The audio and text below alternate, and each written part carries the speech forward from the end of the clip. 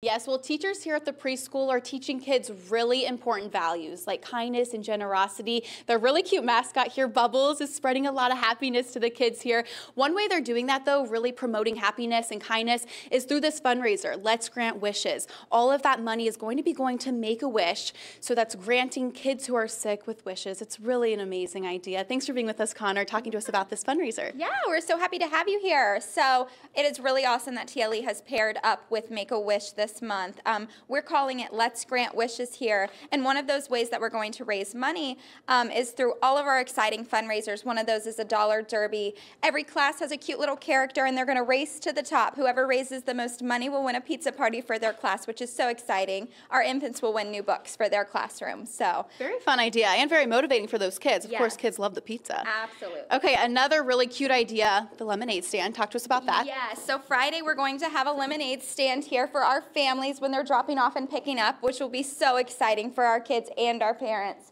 Also, we have an art auction that we're going to have where our kids are going to create some art that we're going to auction off, and then to top it all off at the end of the month, we're going to have a really awesome carnival. So we're really excited. Awesome. Why would you encourage families to give or come out to these different activities if they can? Yeah, so Make-A-Wish is such a great cause, and it's really teaching our children in the building about kindness and giving to those who really are in need of it.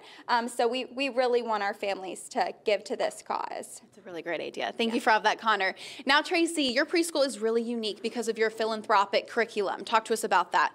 So our curriculum is guided by our lovable characters, Grace and Charity. So they're teaching our little learners the value of kindness, generosity, giving back to the community, really in our classes, in our school, with our families. So we have seen a huge increase in the kindness in our school since we've started this campaign. That's awesome. I really love your guys' mission. Thank you for all of that, Tracy and Connor. Thank you. Remember, if you guys would like them help reach their goal is $10,000. Just go to our website, local12.com, to find that link to donate. For now, back to you in the studio.